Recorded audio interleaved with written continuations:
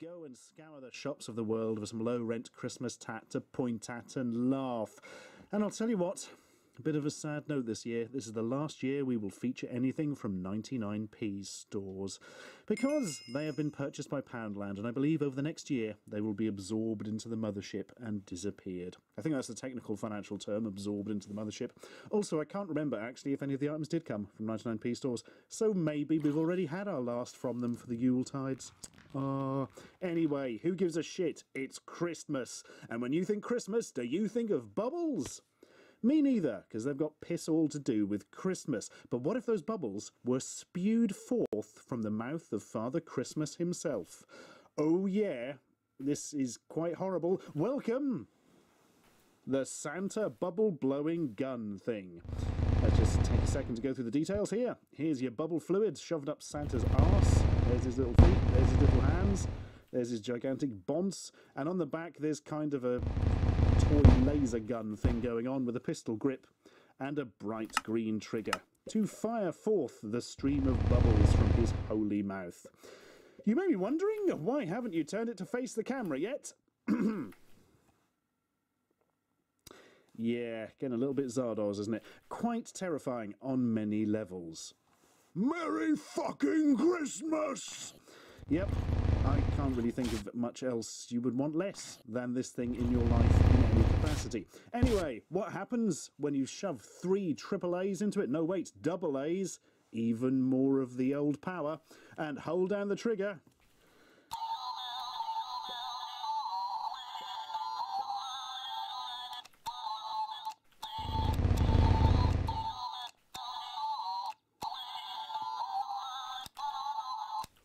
So, basically, plays a shitty version of Jingle Bells and flashes some LEDs, including this particularly bright one here.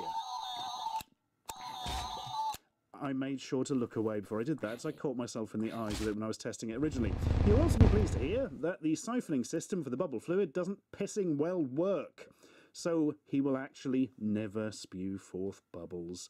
Oh, isn't that a shame? No bubbles for you! And you can see even like how it would cut them off, the little thing there, but just doesn't work. Instead, it just looks bleeding terrifying. Anyway, thank you to whoever sent that in 45 years ago. I only found it up again recently and basically shit my pants when I looked into its eyes. I am an angry god! Right, what's coming up next then? Well, I tell you what. It's always nice to feature something made out of those shitty plastic scabs that has some sort of colour-changing LCD in it. There's a different one every year. And this year, here it is. Also, I meant LED, not LCD. That would be much cooler. Yes, it's a Christmas star. It's got a little bit of tinsel around it. Made out of slightly putrescent-looking reddy orange scabs. Loads of shitty glue all over the eyes and left on the face. Pipe cleaner mouth thing going on.